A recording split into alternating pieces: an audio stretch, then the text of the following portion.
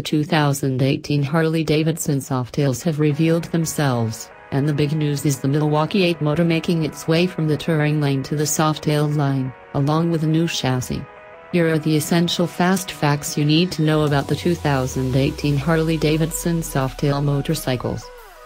There will be 8 2018 Harley-Davidson Softail motorcycles. All are returning models: Fat Boy, Fat Bob, Street Bob, Lowrider, Heritage Classic, Deluxe, Slim, and Breakout. You will note that 3 of those bikes used to be in the Dyna line: Street Bob, Lowrider, and Fat Bob. You get a choice of 2 motors on 4 models. The Milwaukee-Eight 107 will be standard on the 2018 Harley-Davidson Softail. If you want more power, the Milwaukee-Eight 114 will be available as an option on the Fat Bob, Fat Boy, Breakout, and Heritage Classic. Acceleration will be significantly increased.